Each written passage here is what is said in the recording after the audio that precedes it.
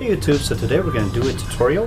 It's one of my original tricks that I made around 20 years ago, back in like 2001, 2002. The beauty of it is you could actually do it on a responsive yo-yo. Today I am using a Magic Yo-Yo K1. I've used this for a couple months already, so the responsiveness isn't exactly as responsive, so sometimes I have to make it come back with a bind.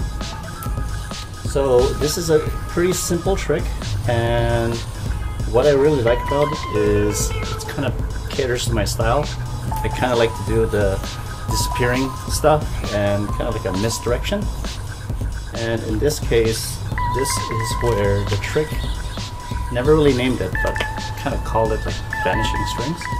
So the good thing about this trick is that it's very easy to learn. The only two things you need to be able to do is a 1.5 mount and a double or nothing.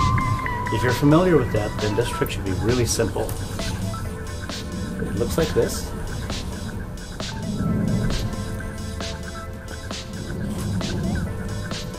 So you want to start with a 1.5 mount.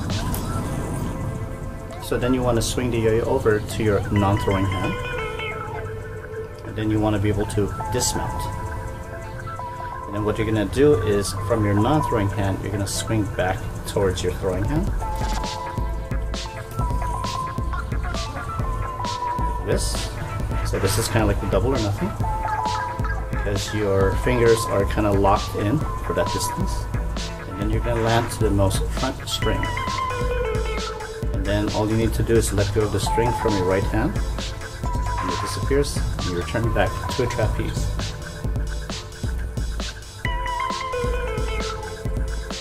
You can release all the string all at once, and it just disappears, or what you might see in some videos is I'll release it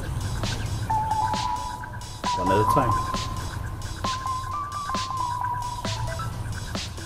Like I said, it's a very simple trick. I usually connect this trick with other tricks either before or after.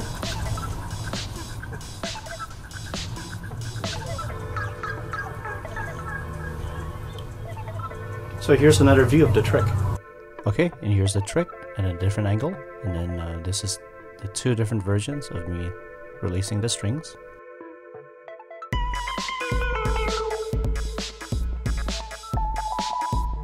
So you'll start off with a 1.5 mount, and then you want to swing it from your throw hand into your non-throw hand, and then you want to dismount it, so then you'll swing it back to your throw hand, and then you'll swing it back around, kind of like a double or nothing, and you'll land at the very front string.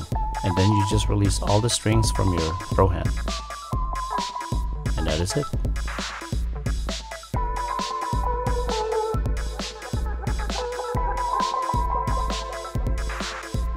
Okay, and that's the trick. I hope you enjoyed. Don't forget to like, subscribe, and comment, and I'll see you at the next video.